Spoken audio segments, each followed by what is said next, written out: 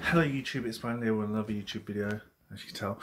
So, this is going to be my Leeds United versus Luton Town preview for tomorrow night. Now, going into this game, Leeds and Luton are both on good records, well, good form. They've both only lost one game. So yeah, the last game Leeds played, they won 3-0 at home against Fulham. And the last time Luton played, of course, against Swansea, we won 1-0 with James Collins scoring. But yeah, going into this game, it could be a very intense game. But here's the key thing now.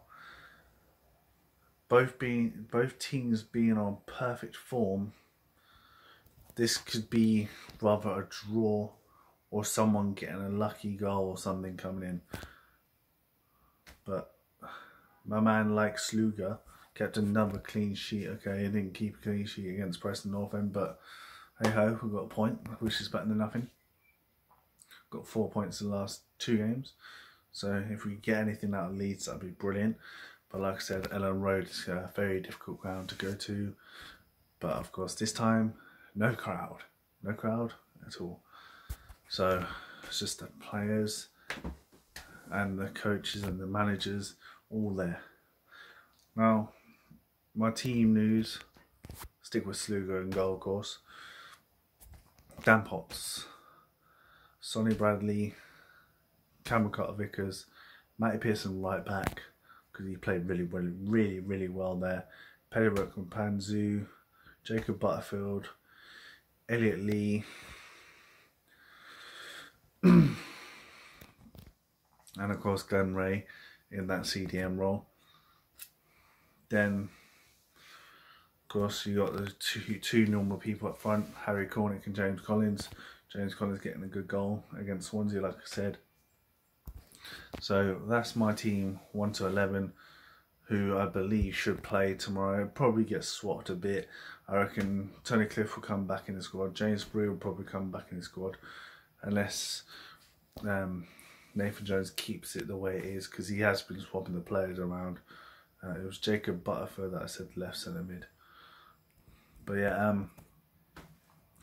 going into this game, a bit nervous, but that's the championship. We need these points right now. 2 points adrift from safety.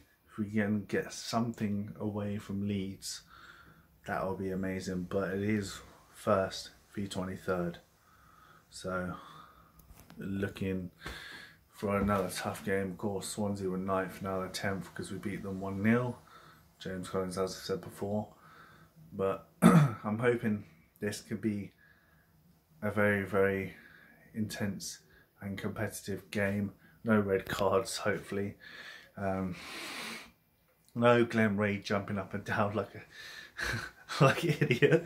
He was funny. I couldn't stop laughing when Glenn Ray started doing that. It made me laugh. But yeah, hopefully no one gets punched in the face. Collins again. But yeah, this is going to be the end of my video. Remember to like, share, comment, hit the notification bell, and subscribe. Thanks for watching again. Now the review should be out by the end of the week, because currently right now I'm working in the morning, so I don't think I'll be able to do it Tuesday or evening, because as soon as the game's finished I'll probably just go to bed. So it'll rather be done after work or a bit later on in the week, because later on in the week I've got 3 days off after Friday. I've got Saturday, Sunday, Monday off, so perfect time for the pubs. But thanks again for watching, and I'll be back for my review another time. Peace out.